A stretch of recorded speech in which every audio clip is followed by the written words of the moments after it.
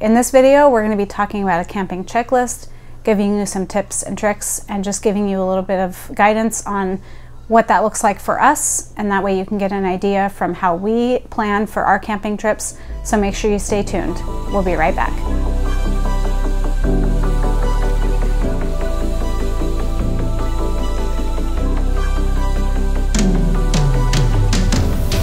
Hey everyone, welcome back to the channel. If you're new here, thank you for joining us. My name's Daniel. I'm Jennifer. And we are Cherish the Journey. Today, we are going to be talking about that RV and camping checklist. So Jen, what do we got going on?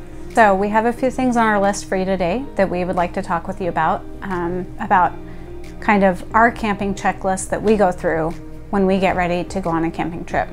So first thing is we think about the food that we want to bring. We think about lunches, breakfast, dinner, even snacks, drinks, water, beer, anything that you're going to bring, soda, whatever.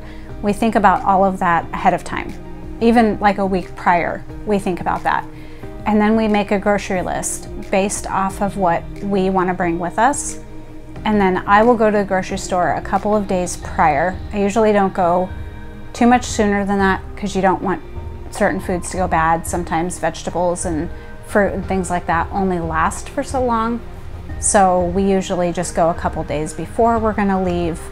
And then I actually, any snacks that we have that don't need to be refrigerated, I will pack those the night before. So that way we don't forget anything, because I cannot tell you how many times we've gotten to a campsite and I've forgotten simple things like mayonnaise, or I've forgotten a condiment or a spice or anything like that. So I make a very detailed checklist of all of the groceries and food and drinks and things that I need to pack that day, so that way I don't forget anything. So the next thing that we want to talk about is a cooler. Some of you use coolers, some of you may not. We did for a while, and then we ended up getting a storage unit for our camper that we had that had power hookups.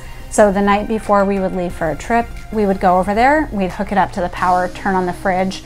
And sometimes I would actually, like if we had time to go turn it on a couple of hours before it got too late, we would sometimes go back because we are really close to the storage that we used to have our camper at.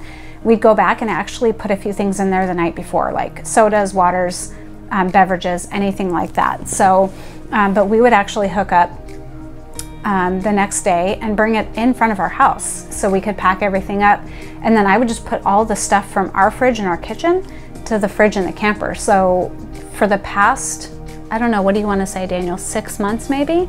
Yep, probably about the past 6 months, we would just actually pull our camper from the storage and park it right out front, so that way we could just transfer everything from freezer to fridge to freezer.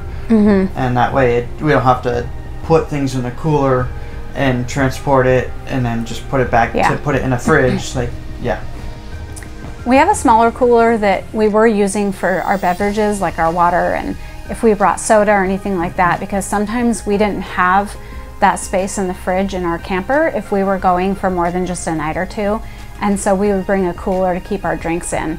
And so if you guys are using a cooler, we just wanted to give you a few tips on how to keep your food from getting waterlogged, and also, you know, just kind of how to make the best of your cooler, because sometimes you bring a lot of food, and if you don't put it in there the right way, you won't always have room. So one thing that we used to do when we were newer to camping is we would just like open crushed bags of ice and just dump them in our cooler all over our food.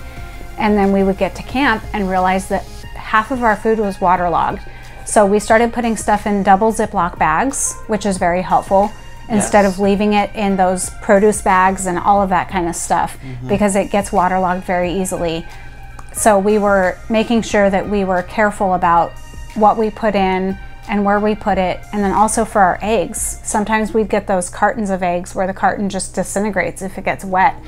So I found these egg holders at Walmart for $1. They're yellow and they hold a dozen eggs, and they're plastic, so it doesn't allow water in, and it keeps your eggs from getting that residue from the carton all over them. So that's a good tip. But our most important tip, I feel like, for this is getting a block of ice versus a bag of ice, and putting that at the bottom. And then some of our meat that we weren't going to use until maybe the next day or the day after, we kept it frozen. So then we put that at the bottom. Yep. And then we put everything else on top, and that kept our food really cold without having to put all this cubed ice or crushed ice or whatever you may use in there and waterlogging all of your food.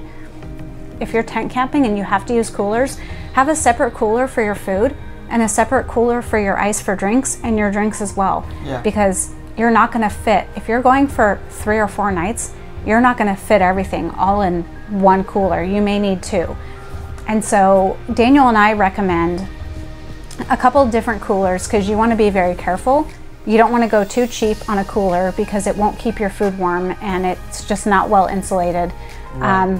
But if you don't want to spend a lot of money, you know, we understand that too. Yeah. So go ahead, Daniel. Those cheap ones at Walmart's that are right in the front, like they're always out there during the summertime, right in the center aisles. They're $10, $15. Yes, they work. I'm not saying they don't, but you're going to be buying a lot more ice, and it's not very well insulated.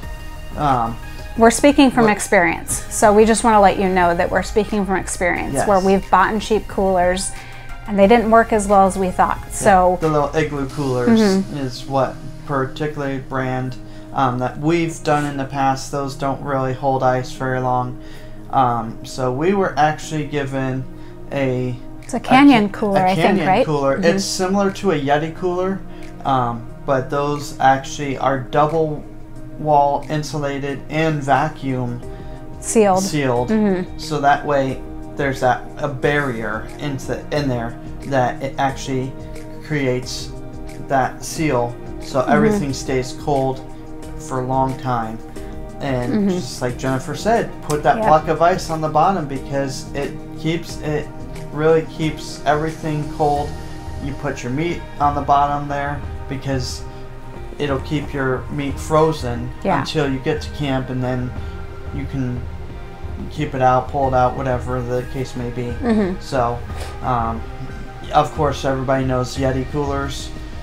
Those are very well insulated as well.